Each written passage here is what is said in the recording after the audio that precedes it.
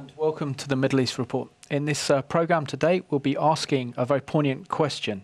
Is there a future for Christianity in the Middle East? It's 10 years since the war in Iraq in 2003, in which we've seen a mass exodus of Iraqi Christians, who are the indigenous people of Iraq. We've also seen big exodus of Christians throughout the Arab world.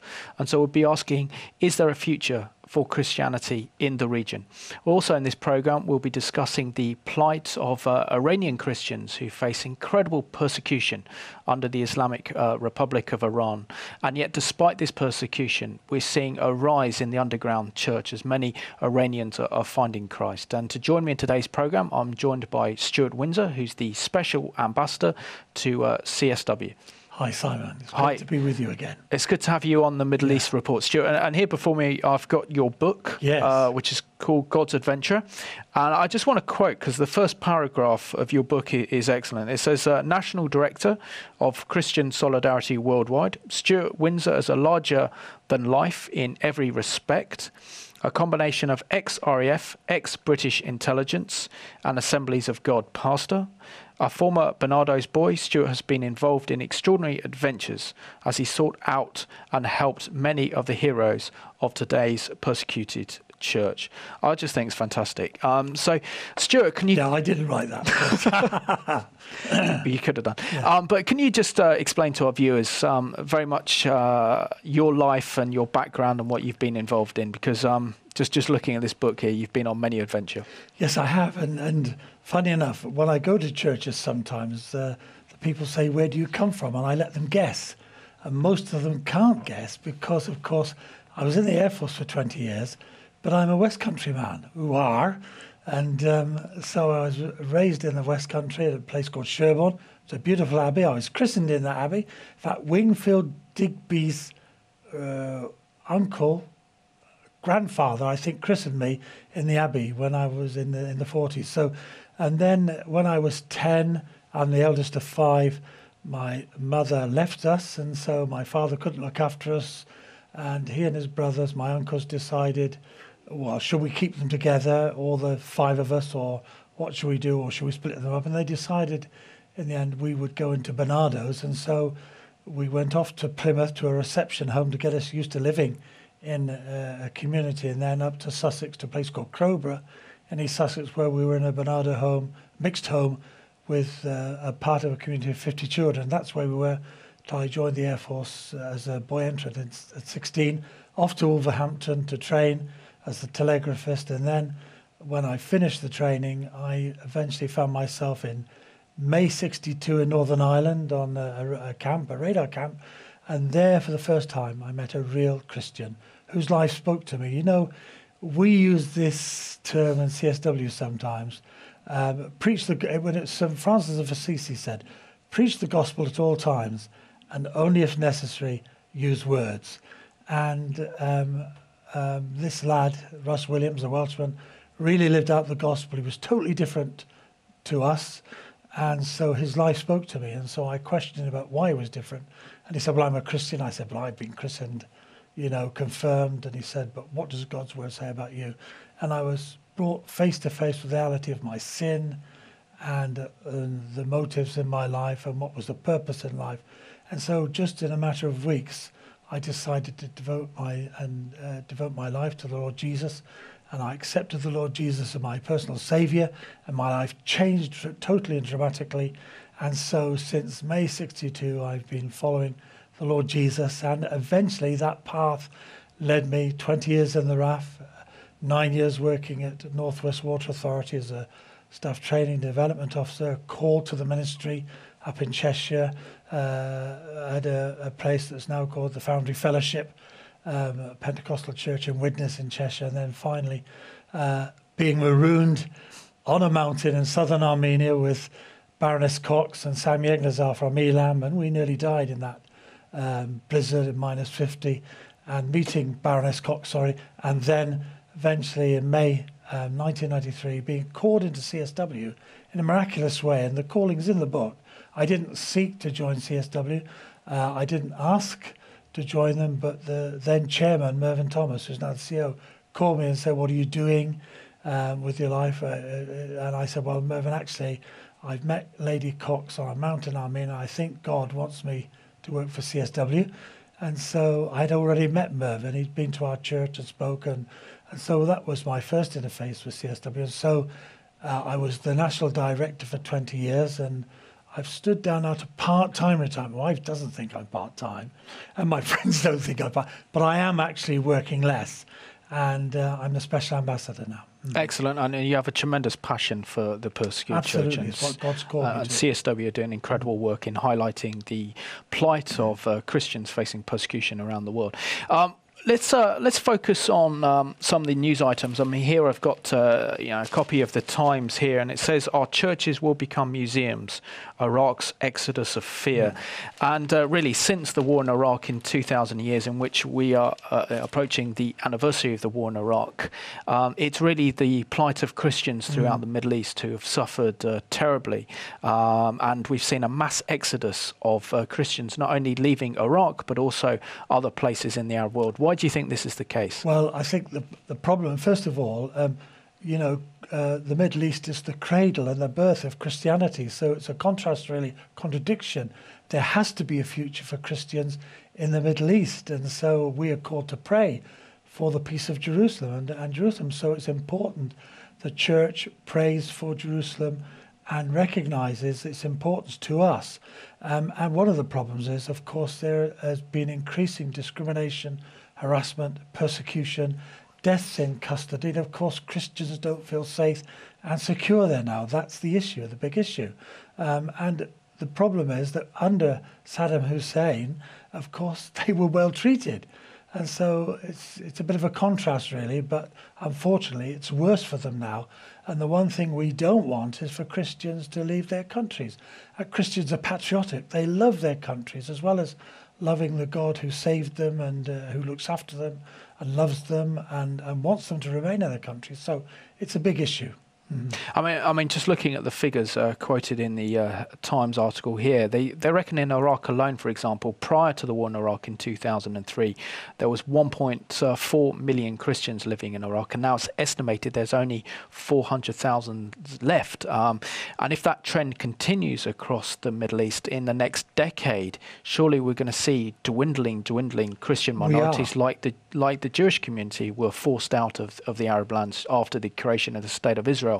Could we actually see the decline or the complete exodus of Christianity in the Arab world in the next decade? Well, we hope not. And Christians had great hope in the Arab Spring.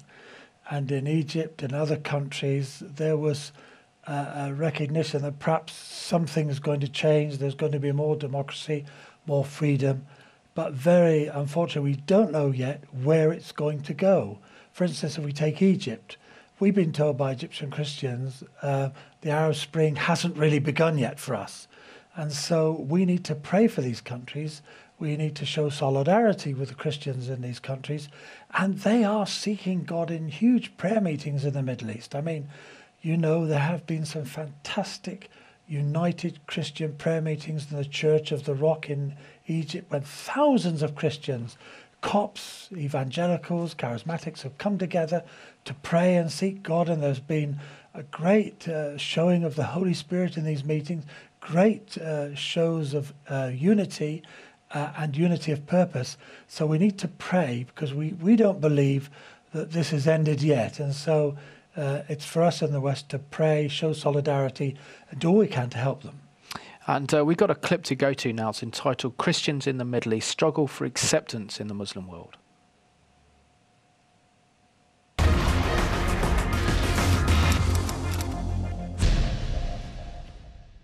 I think that at the moment there is a crisis in the Arab world because of the Arab Spring. The question is where the Arab Spring is going, nobody knows. But basically, the Christian community of the Middle East is emptying out. And there is a great deal of apprehension because they don't know what the future brings.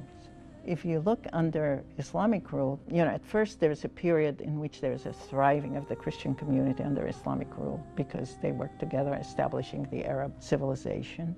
When the Crusades came, the majority of the people of the Middle East were Christian. When they left 100 years later, they then become a minority.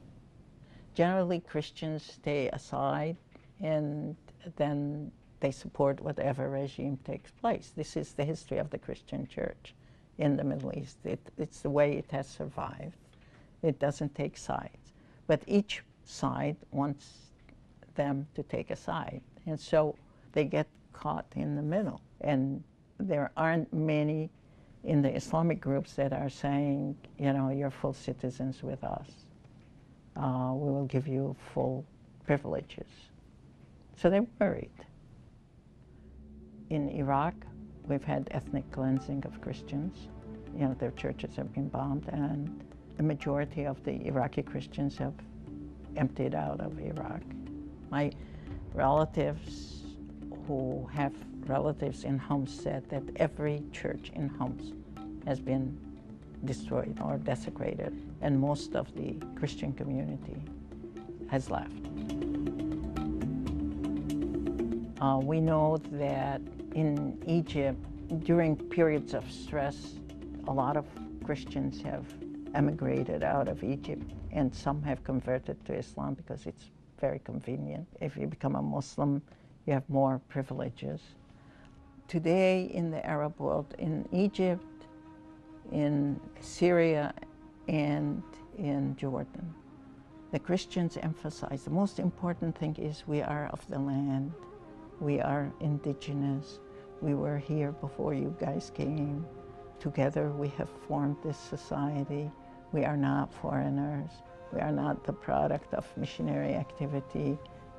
And that is the message.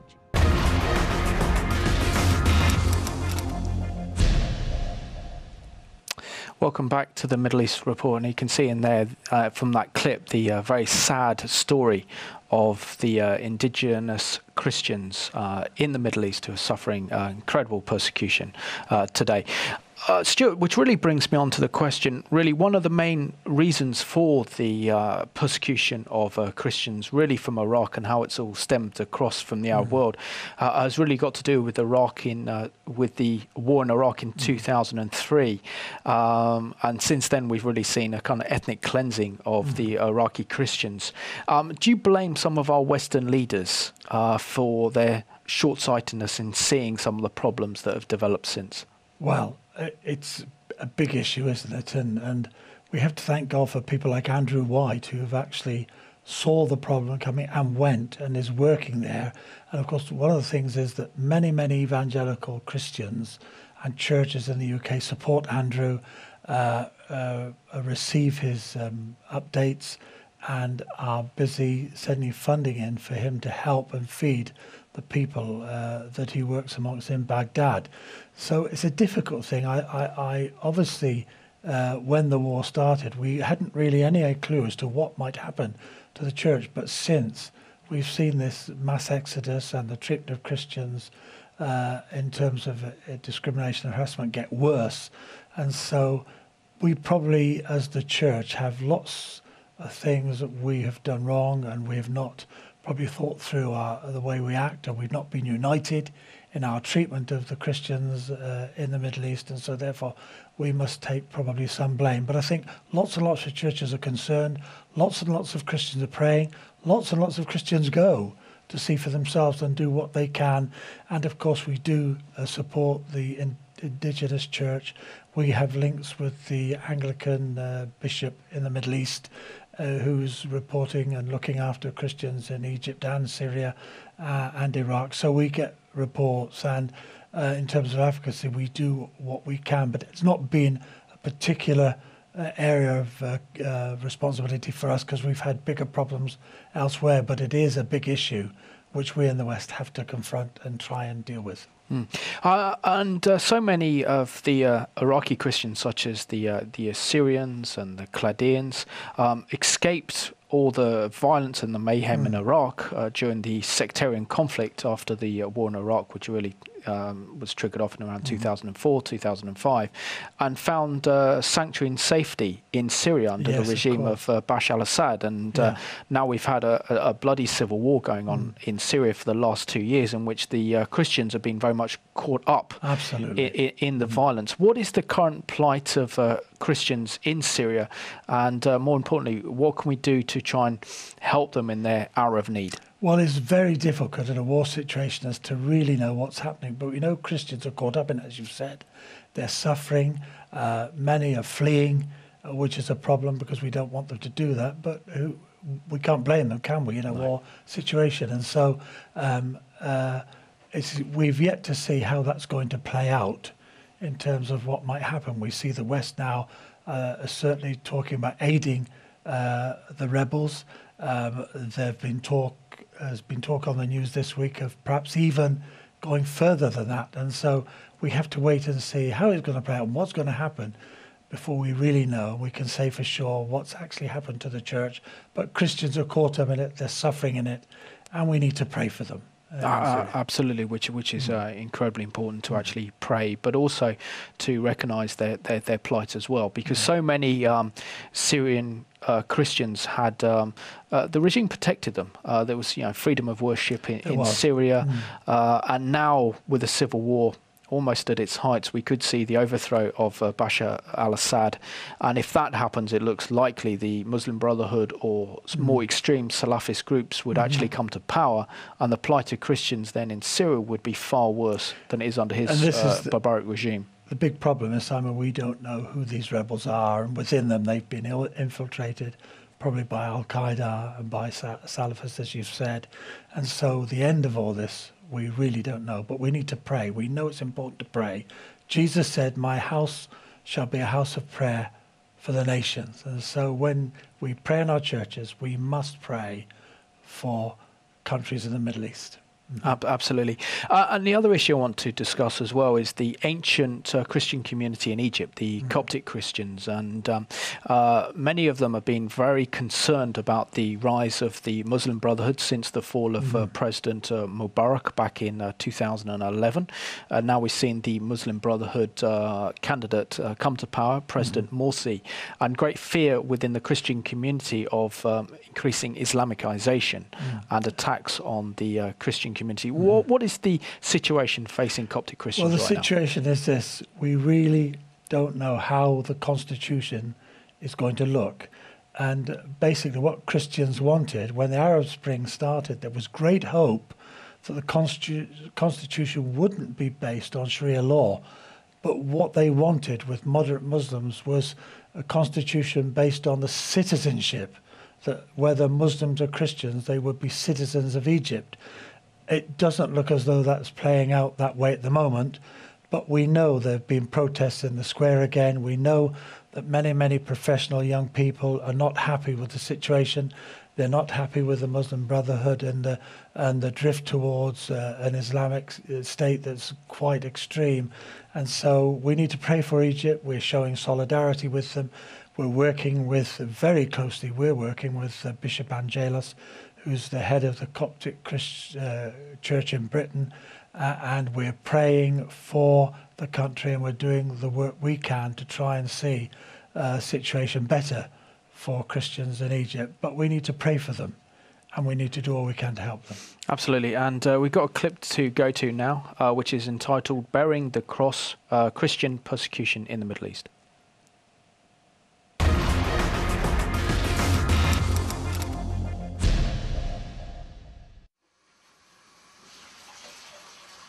Reverend Majid al-Shafi always wakes up to the same stark reminder. An Egyptian interrogator carved out this cross on his back. The Egyptian secret police tortured Majid for being a Christian activist in Egypt. The officer that tortured me, they don't call each other by names. They call each other by numbers. Officer number 27, he came, he said, "You tell me the name of your friends." I said, "No." And he bring an Egyptian knife called mangal, is what they use to cut the grass. And they make cut in the back of my left shoulder to the bones, and they put salt and lemon in the open wounds. Why were you arrested? Why did the Egyptian government torture you? We started a human rights organization in Egypt, underground human rights organization. We build churches inside caves, inside mountains, because according to the Egyptian law, you cannot build churches. You cannot even fix the old churches. Fearing for his life in Egypt, Al-Shafi managed to escape the country, and then he received religious asylum in Canada 8 years ago. Majid now operates One Free World International, a human rights organization based out of Toronto. He's an evangelical Christian, but he tries to help Christians in need within the Middle East, regardless of denomination. An armed bodyguard accompanies Al-Shafi. There are fatwas, Muslim death threats, against him. Majid is on his way here in Toronto to check up on Rami Atiyah, an Egyptian still traumatized from being tortured. Rami and his wife Christine are Egyptians. They were full of optimism when they married. They had wealth, a thriving business, a future, and later children. But that vanished when Egyptian security, the SSI, summoned Rami for interrogation in June 2008. Christine's father was a Christian activist, and they wanted to punish the family.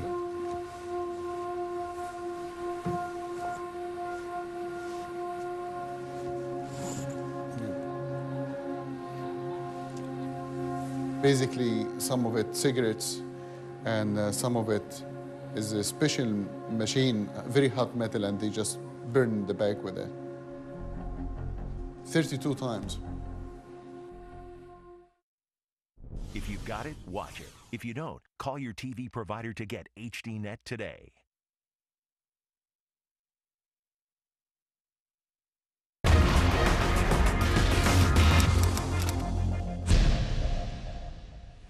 Welcome back to the Middle East Report. We can see in that clip some of the horrendous conditions and particularly the use of torture against Christians that have been occurring in Egypt, and that happened under President Mubarak, and worse things are happening now under President Morsi for the Christian community.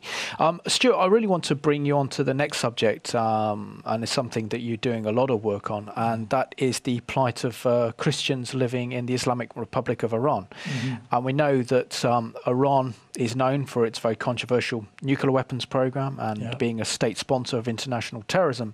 But sadly, we don't hear enough about the human rights abuses and the abuses of religious freedom within Iran. Can you tell us something about the plight of Iranian Christians living under the Islamic Republic of Iran? Well, there is no freedom of religion for Christians living in Iran. And the basic problem is that ever since I had been the National Director of Christian Solidarity Worldwide, May '93, we have dealt very closely with the persecution of Christians in Iran. The church is underground, and when it's put its head above the parapets, like, for instance, let's go back to April 94, Bishop Haik of Sepia Mir, who was chairman of the Evangelical Alliance in Iran, he asked the Rapporteur for Human Rights in Iran to come to visit Iran because one of his best friends, Mehdi Dibaj, had been in prison for 8 years. He was an apostate. Haik had allowed Muslim converts to Christianity to come into churches. That was against the law. And he had publicized in the West the plight of Mehdi Dibaj. And very unfortunately, we campaigned with many others about Mehdi Dibaj being in prison for 8 years. And Haik was the focus for all that. And Mehdi was freed after a worldwide campaign, prayer and publicity campaign. And Haik went missing and was found dead some 10 days later in his car. And basically he was murdered because he had drawn the attention of the world to religious freedom issues related to the church, lack of them, and also the human rights abuses. And so they have continued all the way through my time as National Director of Christian Solidarity Worldwide. The church in Iran, the underground church in Iran, has paid very heavily for sharing the gospel, being public in evangelizing and leading Muslims to Christ. And they still continue, and it's getting worse. And we've seen great swathes of persecution against Christians over the last 3 years in Iran that's going on now. Basically, evangelical Christians have to put their heads under the parapets and they can't really be free to evangelize and practice their Christianity in Iran because there's discrimination against them. If a Muslim comes to Christ, that's a convert, an apostate, then they're likely to be kicked out by the family. They're likely maybe not to be able to work or get a place at university, and they will become a target for the secret police and so on, and many have been in prison. So it's very, very difficult. And so, of course, there's lack of democracy and freedom in Iran. We've seen that in past years when it came up to elections. The mullahs keep a very strict rule on the country. Its human rights abuses are some of the worst in the world. They regularly hang people for crimes that we would send to prison maybe, but not like they treat them there. And so it's a really difficult problem that we're trying to deal with at the moment. Absolutely.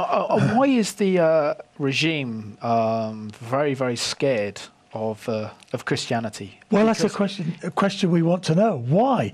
It's the power of the gospel. The Bible says that the gospel is the power of God unto salvation to everyone that believes. And what are they frightened of? They're frightened of changed lives. And one of the things we know, Simon, and one of the reasons why this persecution is taking place is because we know that many, many, many Muslims are coming to faith through dreams and visions.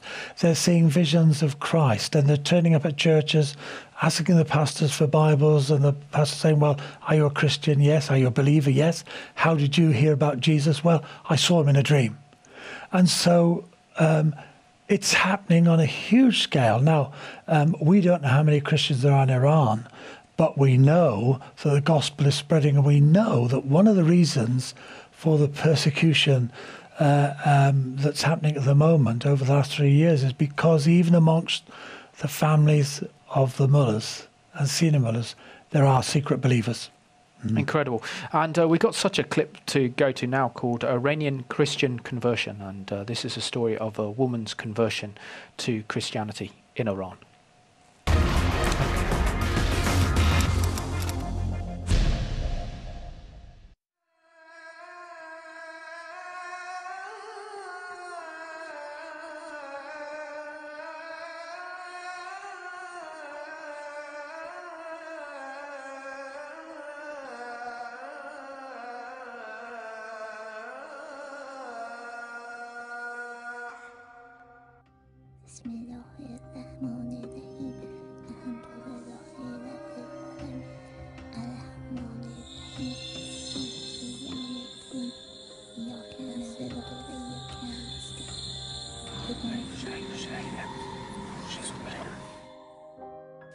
و حتی مثلا از سن 4-5 سالگی شروع کردم نماز رو یاد گرفتن و مثلا قبل از اینکه وارد مدرسه بشم سوره های قرآن رو حفظ میکردم. دین هستن، اینا خیلی شستشون مغزی ما رو میکردن و اگرم یه همچین چیزی میشنیدم خوشحال میشدم، ولی همیشه به ما میگفتن حتی اگر یه مسیحی رو بکشیم وارد بهشت میشیم و برای همین بیشتر تلاش میکردم که قانونهای مذهب رو دقیق‌تر انجام بدم. فکر میکردم وضوء اشتباه گرفتم، دوباره هی میرفتم وضوء میگرفتم، شاید این مثلا برای یه نماز 10 بار تکرار میشد که من میرفتم وضوء میگرفتم و برمیگشتم.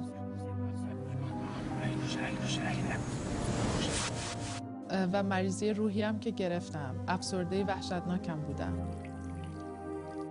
احساس کردم که هیچ وقت به خدا نرسیدم و مامانم تو حالت مرگ بود. خیلی هم وابسته بودم به مامانم و گفتم که من خودمو میکشم اگه اجازه ندید تو خونه این کارو بکنم، بیرون از خونه خودکشی. تو جوونی، تو آینده داری مامان جان. و گفتم باشه اگر دوست داری با هم خودکشی کنیم.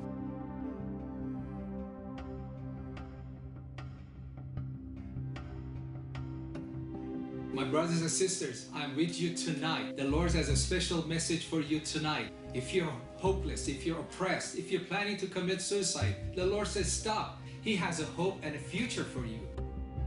If you're planning to kill yourself, stop and call me. و برای نیم ساعت با کشانوار صحبت کرد. کاری که کردم انجام میدم و اگر تو بخوای پشیمون بشی من خودم تنها این کار میکنم.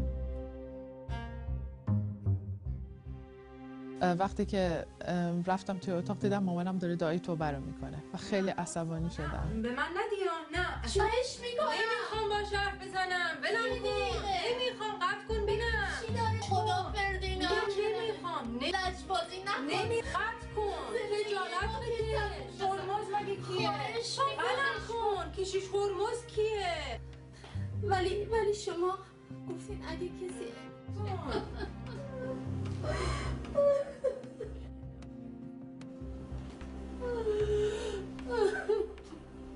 الو. When I talked to her, she was cold. بله من She پردینا was هستم. fighting, and she told me very proudly, "I'm going to kill myself, and your Jesus cannot do anything for me." After about an hour of argument with her, and I couldn't change her mind. عیسی من به تو ایمان میارم. You said it yourself. Allah has done nothing for you. Give Jesus just one chance. You can always kill yourself next week. وقتی که این فکر اومد توی سرم گفتم این بهترین راهه که یه بار دیگه تا آخرین لحظه مرگم به الله خدمت کنم. She was thinking, okay, I'll pray, and next week, this time, Jesus had not done anything for me.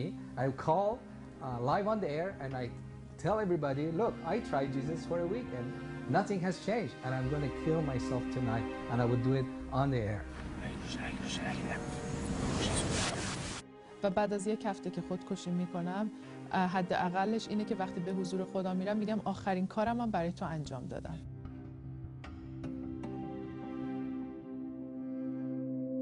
فردا صبحش که از خواب بیدار شدم، ساعت نیمه شب بود که از خواب بیدار شدم، دیدم که مامانم خیلی راحت داره تو خونه راه میره و دیگه اونطوری نیست که تعادل نداشته باشه یا دستشو جایی بگیره.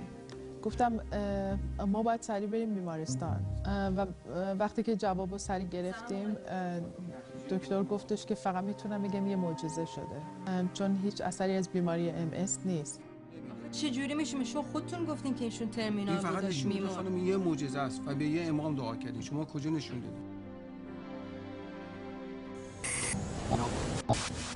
خانم این شبیه یک معجزه است. این یک معجزه است. ما اصلا به هیچ امامی دعا نکردیم. به عیسی مسیح دعا کردیم.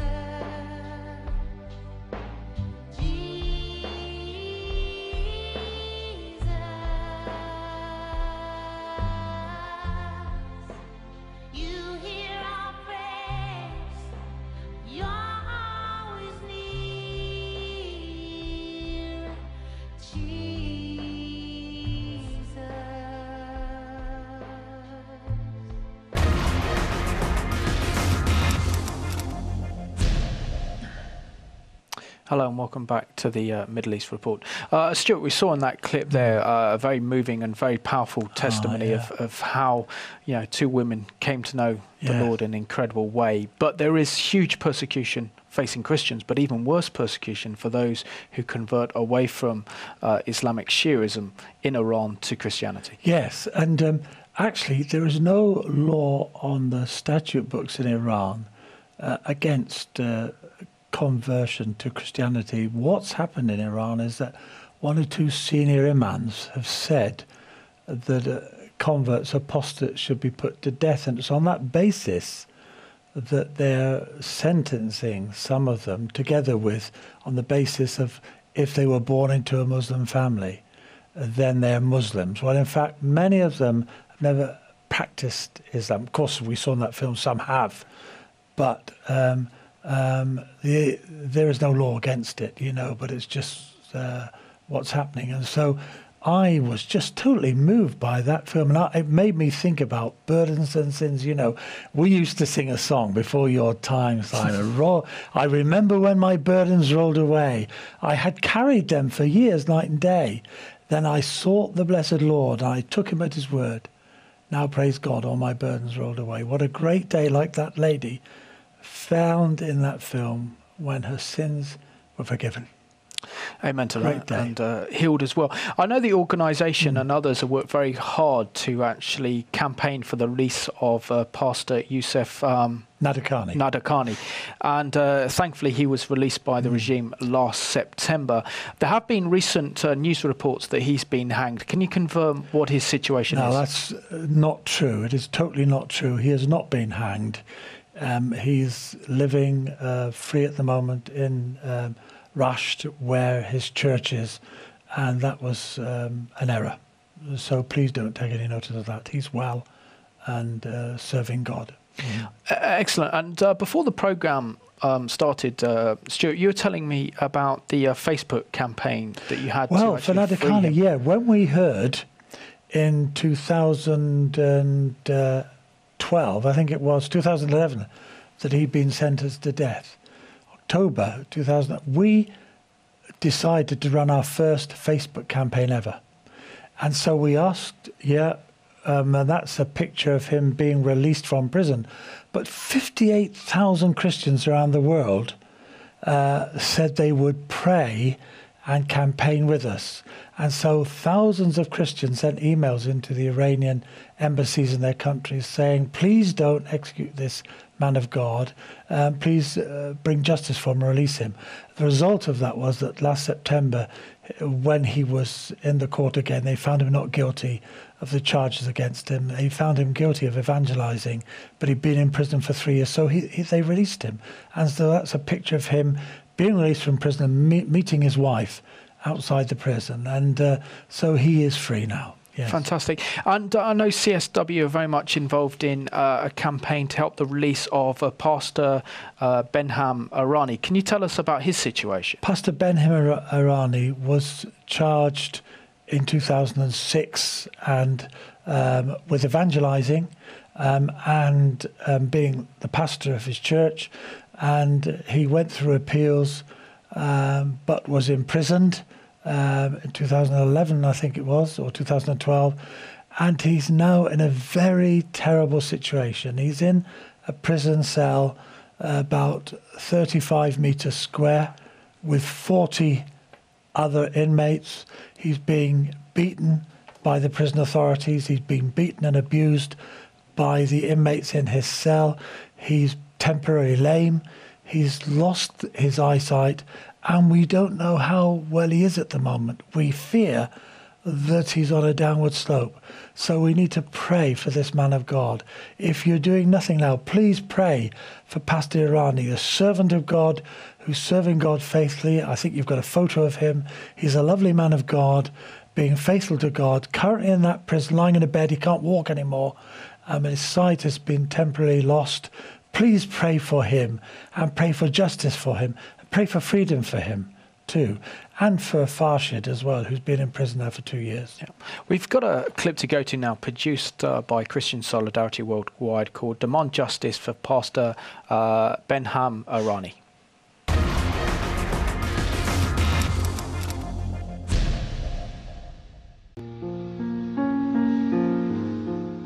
Today, we want you to take action for this man. His name's Pastor Behnam Irani, an Iranian church leader. He was arrested in December 2006 and is still being held in one of the most notorious prisons in Iran. He's been psychologically and physically tortured there. Among other health effects, he's faced visual impairment, serious bleeding, and a blood infection. And these problems now mean his life is in real danger. He needs medical attention desperately, but he's being denied it. This year, we've already seen an amazing breakthrough with the release of Pastor Yusuf Nadakani. We mobilised people all over the world at demonstrations in London and in Brussels, and also online via our digital media platforms. People really got behind Pastor Nadakani, and we want you to do the same for Pastor Behnam Irani. He's not the only one.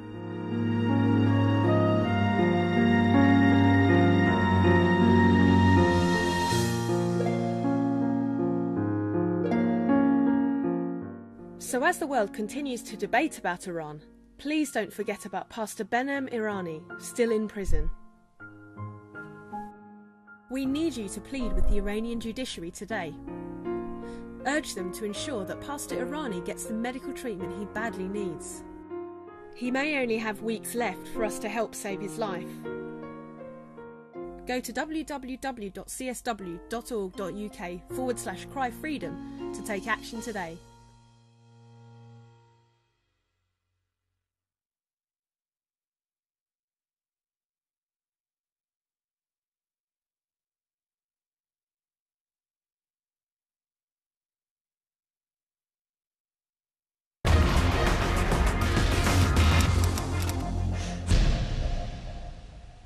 Hello and welcome back to the Middle East Report.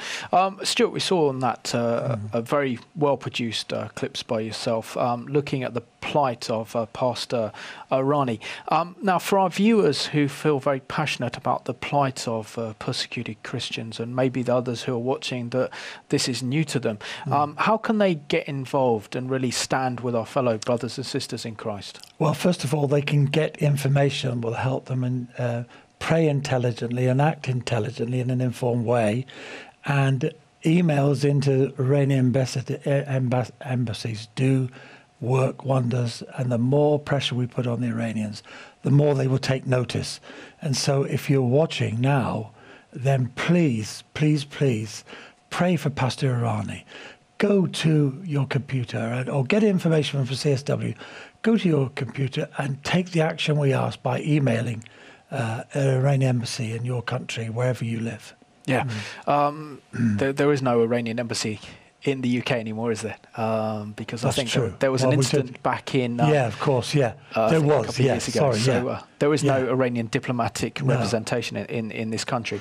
But when it comes down to this issue, something the regime doesn't like, and that is media attention and media focus, and particularly as there's been very high-profile campaigns on the plight of Iranian Christians, and this has actually triggered the regime in releasing them. Why do you think that the regime is very concerned about its image in the world and how it's covered in the mainstream media? Well, they don't like being shown up in the media and in the world, and at the UN, where we regularly, every 3 years, report on countries that sign the International Civil Covenant on Political Rights. We review it and we point out where countries break that, and we've done that in Iran last year. So it shows them up as a country that does not have a democratic and human rights free country, and so they just don't like it, and they would prefer not to be shown up for this, and so it's very important that we do this. And so the more we do, the more it hurts them.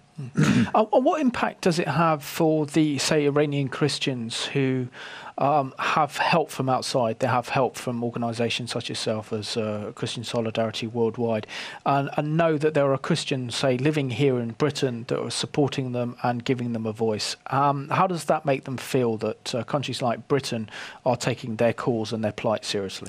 Well, it gives them confidence. It also helps them to know that they're not alone, that we do care about them. You know, excuse me, the Apostle Paul said in 1 Corinthians 12:26, when one part of the body suffers, we all suffer.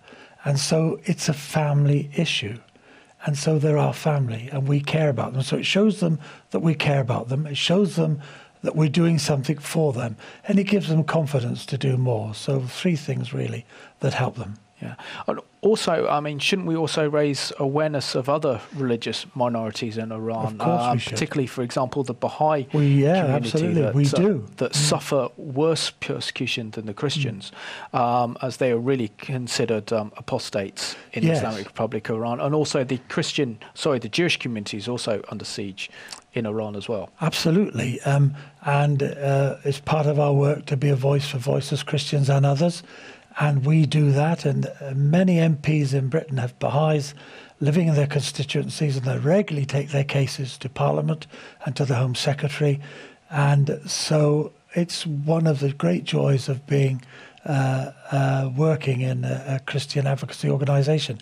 When Bernard Levin did an article on Mehdi Dibaj in the Times in 1994, he asked me, Bernard Levin phoned me and asked me what else could he say about the persecution of Christians in Iran. And I said to him, look, Bible House in Tehran is closed. It's still closed.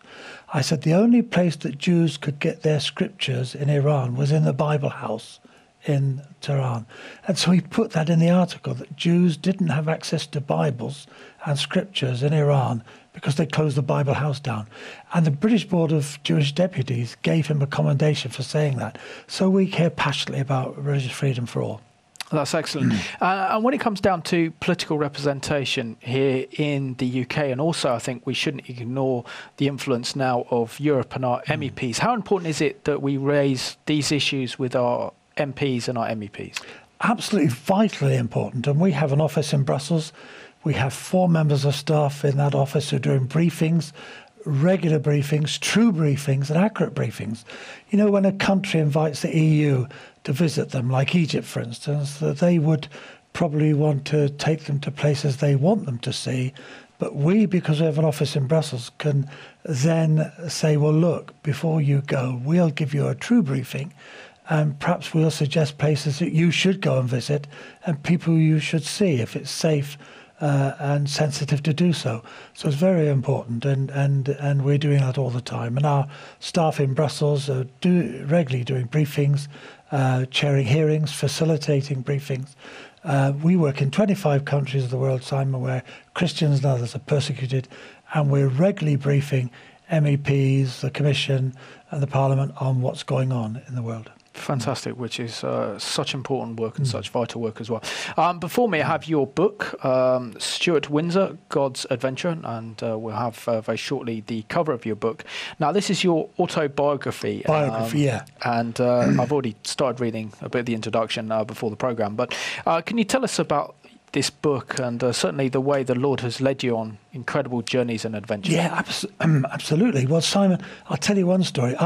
I've been for 20 years touring the churches in Britain and doing between 70 and 100 talks a year, sometimes midweek, weekends, conferences and schools. And so many people have said over the years, well, you should write a book. And so I did write the book, and it talks of some of the incredible Holy Spirit meeting. For instance, let me give you a quick one. When Lady Cox and I were working in Armenia with Elam Ministries, we had gone there in March '93. We had gone to fly to Paris, where we could get an aircraft to Yerevan, one of the most ancient cities in the world, which is overlooked by Mount Ararat.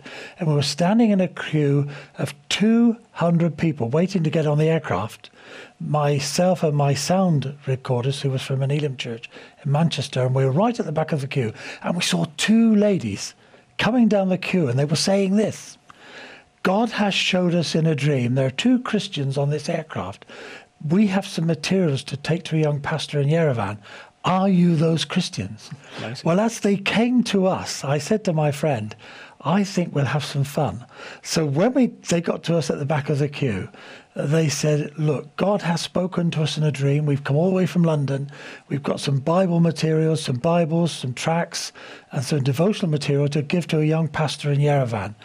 Are you those? And so I said loudly so everybody could hear, "Do you mean that God really spoke to you in a dream? He doesn't do that today, does he?" And they looked aghast and they said, "Yes." I said, "Well, relax, you've found your Christians." I knew the pastor anyway, so he'd been trained at the IBTI college in Burgess Hill. And so I took, his name was Ashot, and I took the materials through that meeting.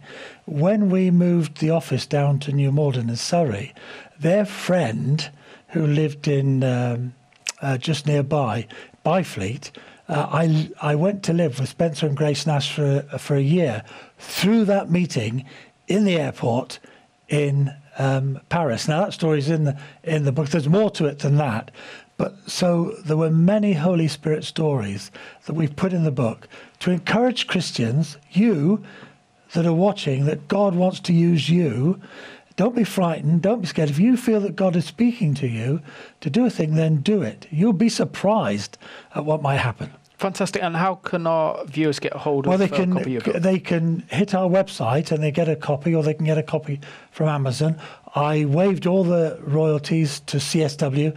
The book is £9 and every penny goes to CSW. And it's got some incredible Holy Spirit stories in of how God led us.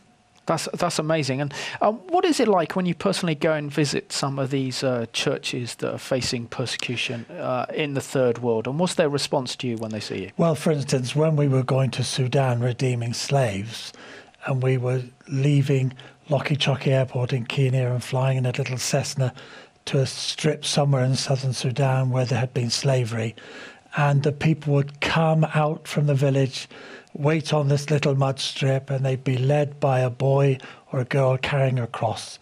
And they would say to us, "Thank God you've come. We thought that nobody cared for us in the West."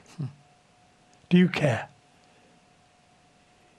You who are watching, do you care about the church in Iran, the church in Syria, the church in Iraq? Please, please pray.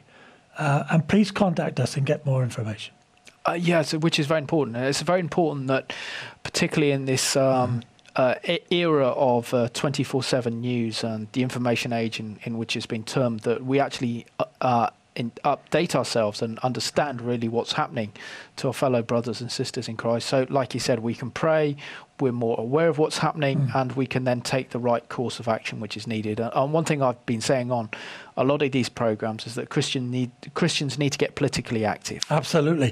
We need more Christian politicians in the town halls, the city halls, and in Parliament to speak up for the truth and stand for God's truth and the Word of God in our country.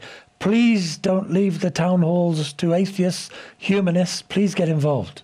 Absolutely. Stuart, I just want to thank you so much for being my guest on today's Middle East Report, and thank you so much for bringing the plight of the persecuted church to our attention, particularly in the Middle East.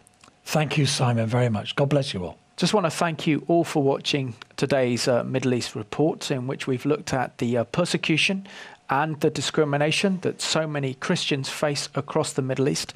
Our newspaper headlines are saying we could see the end of Christianity in the Middle East as we see a mass exodus of Christians. But we know in Iran that the underground church is growing, that there are a number of different Arabs that are coming to faith in the Lord Jesus Christ, and there's hope. And where there's hope, that's where God is. And so we need to continue to pray and support our Christians who are living in the Middle East, who are under incredible persecution. And we need to be politically active on their behalf to actually campaign for either their release or for their freedom. And certainly what the Middle East needs is that freedom of religion and worship in what is becoming a very troubled and darkened region of the world. And we'll leave you with this song, and thank you for watching today's Middle East Report.